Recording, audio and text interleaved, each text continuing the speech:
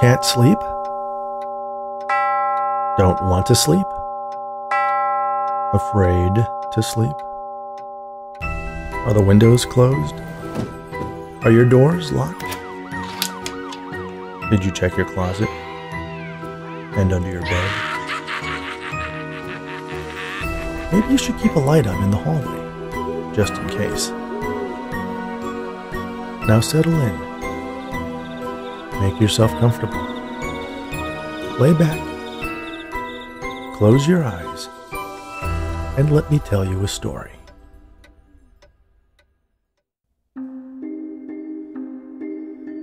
We live in our homes and try to seal out the rest of the world. The heat, the cold, the rain. We also strive to keep out other aspects of nature we deem undesirable. The pests, bugs, and other vermin, like mice. On their own, they're actually kind of cute, but that doesn't mean you want to share your house with them. We trap and exterminate them without a second thought. But maybe we should take a moment and consider the consequences. Mousetrap. The small gray rodent scurried across the kitchen counter. Muriel screamed, "Jason! Jason! Get in here right now!" The mouse squeezed behind the toaster just before Jason came running into the room. "What is it?" "There's a mouse!" Muriel exclaimed. "Where?" he asked. "Behind the toaster," she replied, pointing with a shaky finger. Jason tentatively approached the shiny stainless steel appliance, reaching toward it with both hands and grabbing it firmly before pulling it away. The mouse was gone. But in the corner, just above the ridge of formica that served as a meager backsplash, there was a small hole gnawed into the drywall. "It's gone," Jason reported. "I can see that," Muriel said. "I read somewhere that if you can see one, there are 100 that you can't." "I think that's cockroaches." "I think it doesn't matter. We have mice." "Well, it is getting colder. Only makes sense that they might try to get inside," Jason said. "What, are you on their side?" Muriel asked. "There aren't any sides. They're just mice doing what mice do." "Not in my house," Muriel declared. Jason nodded. It was a reasonable position. They weren't by any stretch well off, but Muriel was proud of her home, and she kept it pristine. "I'll set a trap," he promised. "And patch that hole." "Well, if I patch it, the mouse won't be able to get to the trap. I'll patch it once we catch it." Jason wasn't the smartest man, Muriel knew, but he had a knack for thinking things through. "All right, but I'm not cooking in this kitchen until it's caught. Go get some fried chicken if you want dinner." "I'll pick some up on my way back from the hardware store," he promised. The next morning, the trap was sprung, and the ball of peanut butter Jason had used to bait it was missing. He and Muriel stared at the trap absent the mouse. "Smart little guy," Jason remarked. "Maybe you didn't do it right," Muriel suggested. "Well, there aren't too many ways to set a mouse trap, and it's pretty obvious when you get it wrong," he replied, eyeing the red line on his finger that marked the proof of what he said. "I can get those sticky traps." "Oh, goodness, no. The poor thing would be alive for days, stuck to that awful glue. I couldn't bear it." "But you're okay snapping its neck." "At least it's quick," Muriel explained. "Poison?" Jason asked. "Lord, no. I can just imagine their little corpses rotting away inside the walls." "Maybe we should call a professional." "We can't afford an exterminator." "Jerry's brother works for a guy. Maybe he could cut us a deal." "Larry?" "No, Barry, the smart one." Muriel nodded. "All right, give him a call." Barry Smalls inspected the hole in the wall behind the toaster. He spotted a small black dropping, removed a pair of tweezers from his tool belt, picked up the rodent excrement, and gently sniffed it. "Mus musculus," he pronounced. "Your common house mouse." "Yes, we know that," Jason said. Barry touched the tiny fecal nugget to the tip of his tongue. "It's been eating rice," he said. He sniffed again. "Long grain, wild rice. Where do you keep your dry goods?" he asked Muriel. "In the pantry," she said, leading him to a narrow door off the kitchen that led to a tiny closet. He pulled on the string hanging down from the ceiling fixture that turned on the light. Barry sniffed. He searched the shelves until he came upon a bag of long-grain wild rice. "It's supposed to be healthier for you," Muriel explained. Barry took the bag off the shelf, and a stream of grains began leaking out a hole chewed into the back of it. "Oh my," Muriel said. "This is a Class A infestation," Barry informed her. "You can't knock these little critters back with spring traps and Tupperware." "What do you recommend?" Jason asked. Barry scanned the walls as if he had X-ray vision, tracing an unseen route with some extrasensory instinct. "They're definitely in the walls. Probably have a network of tunnels and nests. The only surefire way to get rid of them is to burn the place to the ground and start over." "Let's say we're not willing to go that far," Jason said. Barry shrugged. "Limits your options a bit, but I think I can get the job done. But it's not going to be cheap." "How much?" Muriel asked. "I could probably maybe do it for 30 or 40. "Dollars?" Jason asked. "Yeah," Barry confirmed. "Larry said you're not an actual exterminator. You're just an assistant." "Apprentice. I have all the skills and knowledge of a full-on exterminator, just not the shiny diploma." "Are diplomas shiny?" Muriel asked. "Do you want the job done or not?" Barry asked. "I think we can manage $30 if you guarantee you'll get rid of them," Jason proposed. "You give me a flashlight, a wire coat hanger, a live 220 electrical line, a bottle of vinegar, a ham sandwich, and I'll get her done." "What's the ham sandwich for?" Muriel asked. "That's for me. I'm awful hungry." Muriel made Barry a sandwich as the apprentice exterminator hauled a variety of equipment out of his van. He donned a white hazmat suit and loaded a canvas bag with various tools and gear. "Is all that really necessary?" Jason asked. "I'm not taking any chances," Barry replied. "These might be mice from that lab down the road." "Quantum Pharmaceutical?" "Yeah, that's the place. I hear they do all sorts of weird experiments there. I wouldn't put it past them to have developed some sort of super mice, and some of them got out." "I worked there," Jason said. "I haven't heard nothing about no super mice." "Of course not. You think they're going to admit they created mutant rodents that have infiltrated the local ecosystem?" "I saw the mouse, Barry. It looked like an ordinary little gray one to me," Muriel said. "Well, that's why you hired an expert," Barry replied. "How do I get to the basement?" "Right this way." Jason led the enthusiastic vermin eradicator to the stairway that led to the unfinished basement. It was mostly empty. Muriel wasn't much for clutter. There were some well-organized bins containing holiday decorations, and in one corner was Jason's workshop, which comprised a workbench and a few tools he used for his tinkering, as Muriel called it. Barry pulled out a flashlight and started shining it into the exposed joists in the ceiling. Aside from cobwebs and conduits, there's nothing much to see. "Well, they're not coming up through the floor," Barry said. "We know that," Jason replied. "We found the hole in the wall." "Really? Then if you're such a know-it-all, why did you call me? Are you an apprentice exterminator? Can you identify the species and sex of a rodent from a single hair?" Barry stared Jason down. Jason turned away embarrassed. "I didn't think so," Barry chided, then continued his inspection. The flashlight beam illuminated every corner, every crevice, every joint, seam, and junction. At one point, Barry scraped up a minute quantity of dust into a small glass vial. He added a clear liquid to the sample, shook the tube, and it turned slightly purple. The infestation investigator nodded knowingly, then carefully filed the vial into a leather case with foam cutouts. "What's that?" Jason asked. "Mouse dandruff. You only see that with mice that live predominantly indoors. Means there's a nest somewhere inside the house." Jason shuddered at the idea. Then he looked up the stairs to the door that was open to the kitchen, hoping Muriel hadn't heard Barry's conclusion. "The question is, where are they getting in?" Barry asked, as he swept a cone of light across the contents of the basement. The beam settled on the old chest freezer against one wall. "Did you guys buy that?" "No, it came with the house," Jason answered. "Have you ever moved it?" "Nope." Barry approached the freezer, focusing the flashlight on the ground in front of it. He kneeled down and inspected what looked like shallow parallel grooves scratched into the surface of the concrete floor, jutting out from the freezer near the edges. Looks like someone has moved it, and fairly recently. Jason shook his head.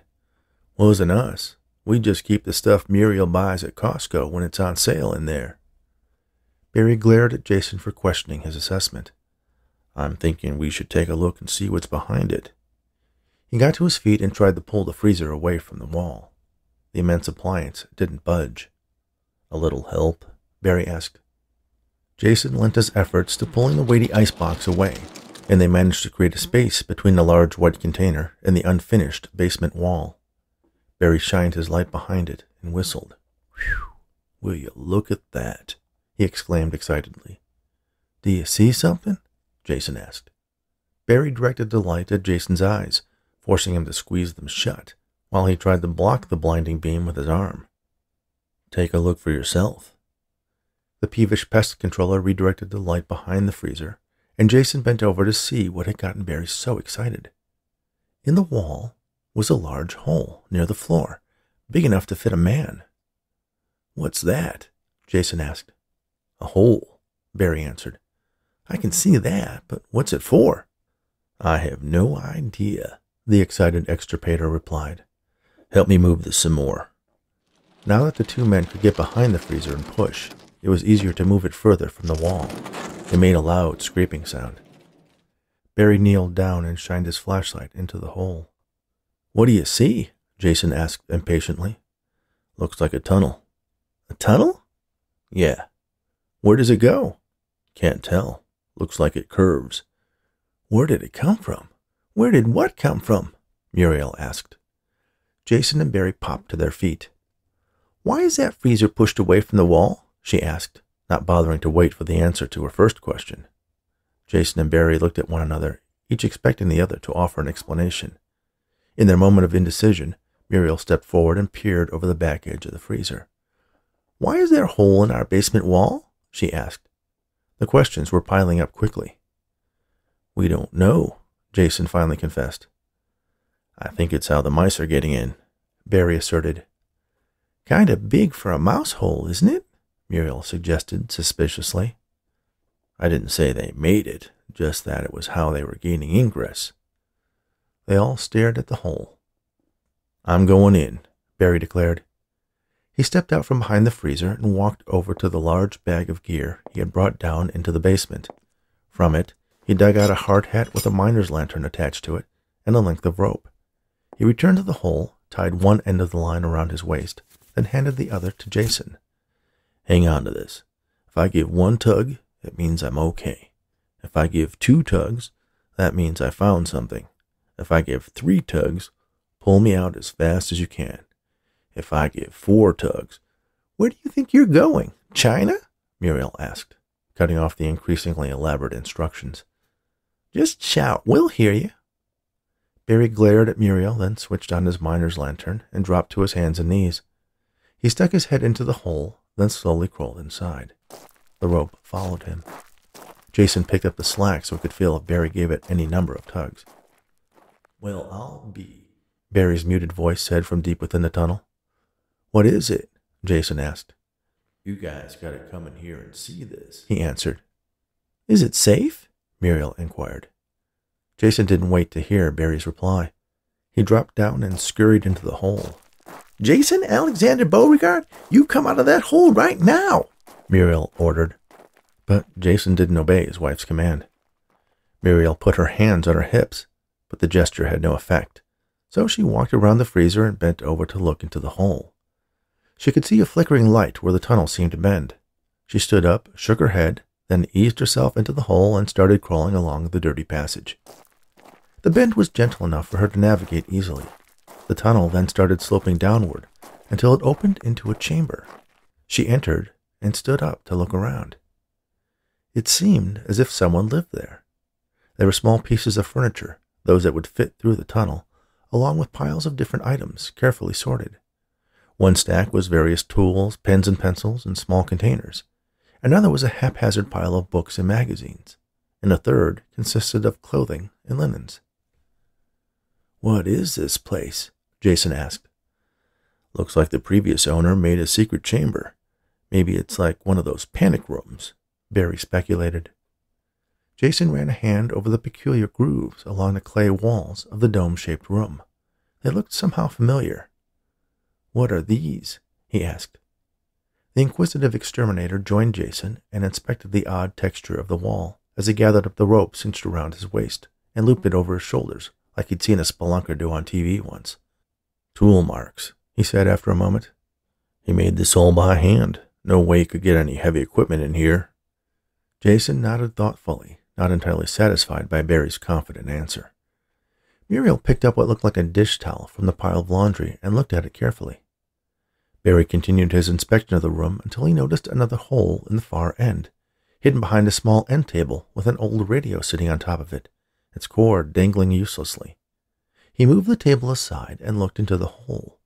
There appeared to be a light source somewhere inside.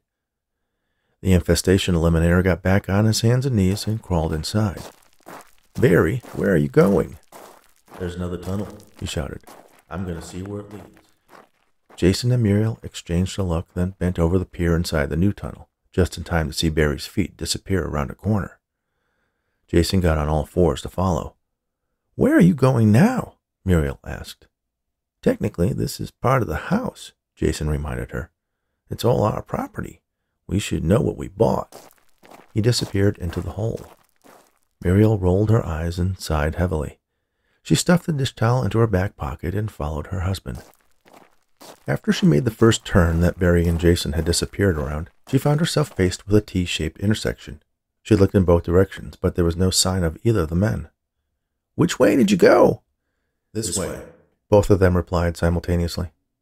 "Right or left?" she asked more specifically. "Right," Jason answered. "Left," Barry responded. Muriel decided to follow Jason and turned right. The tunnel took a series of turns.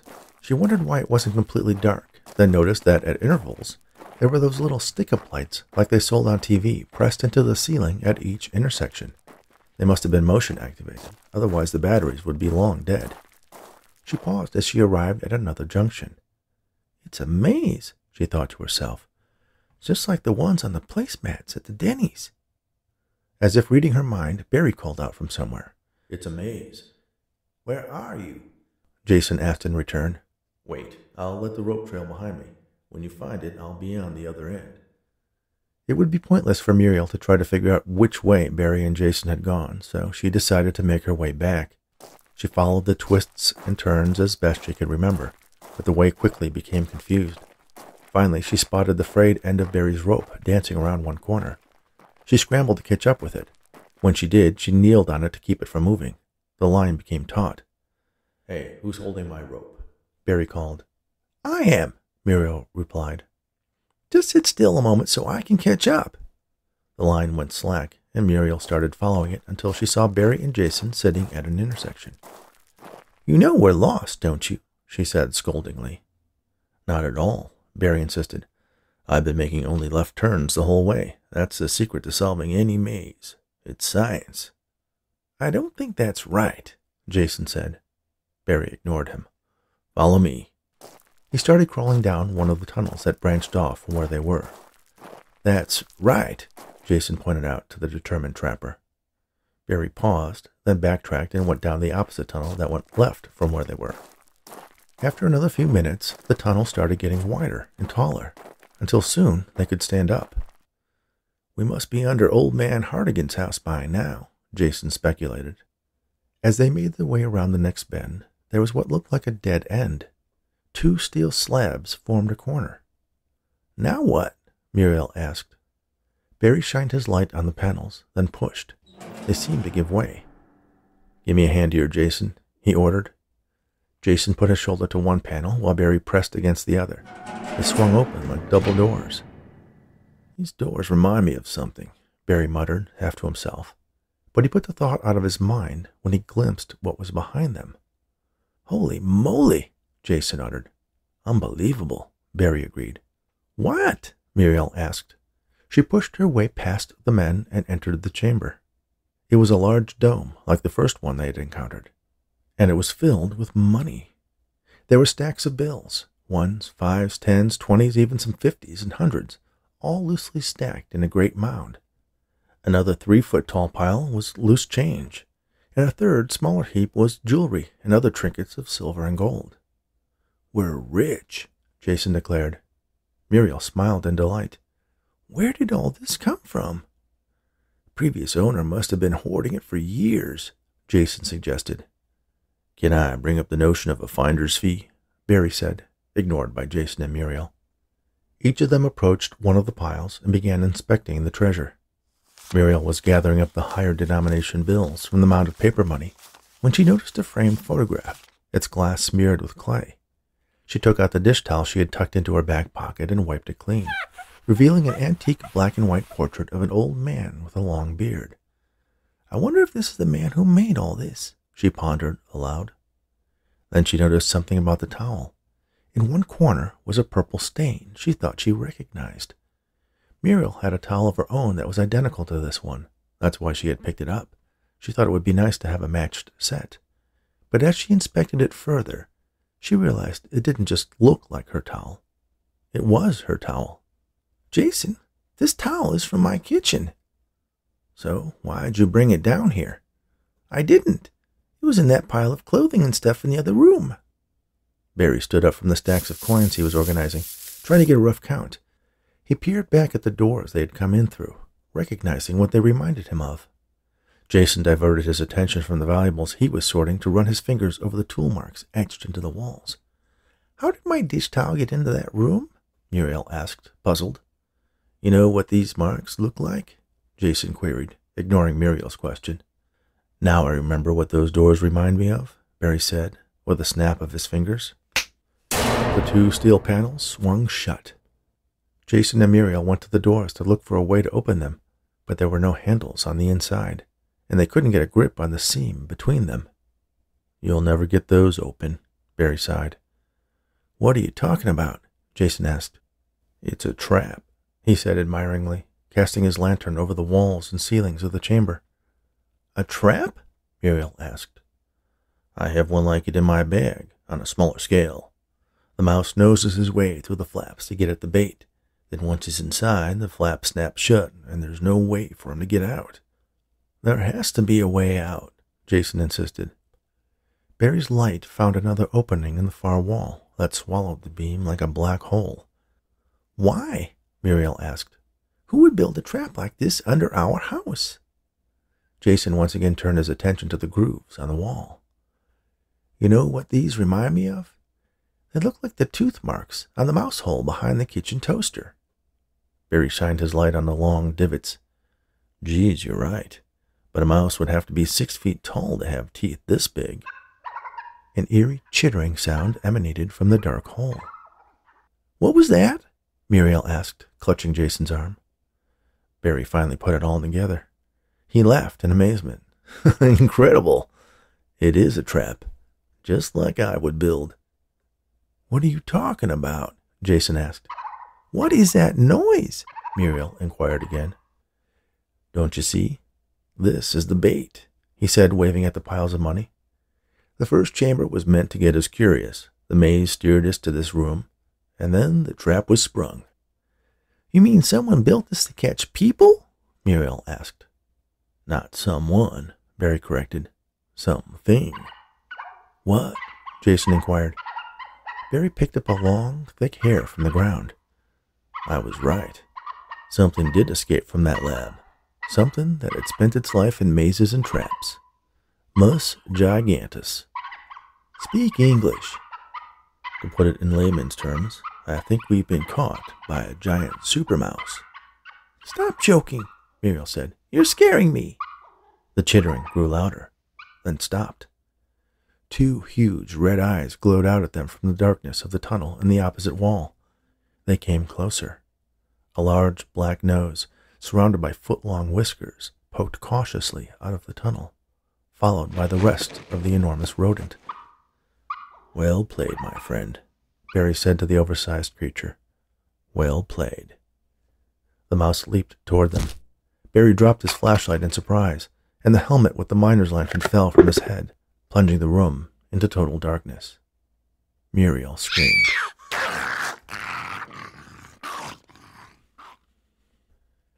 Thank you for listening to Mousetrap, written especially for the Bedtime Stories for Insomniacs fiction podcast by Rich Hosek. Please remember to subscribe on your favorite podcast app and share these stories with anyone who enjoys audiobooks. My latest novel, Afterlife, is available for pre-sale on Kindle. The first book in this paranormal mystery series, Near Death, is free on Kindle January 12th through 16th, and available at a reduced price after that. If you're looking for other original story podcasts, check out asreadbyme.com. You can get a free bookmark if you sign up for the email list at bedtimestories.studio, where you'll be notified of new episodes and special stories and offers only available to subscribers. Visit richhosek.com to learn more about the host of Bedtime Stories for Insomniacs. Thanks again, and all the very best.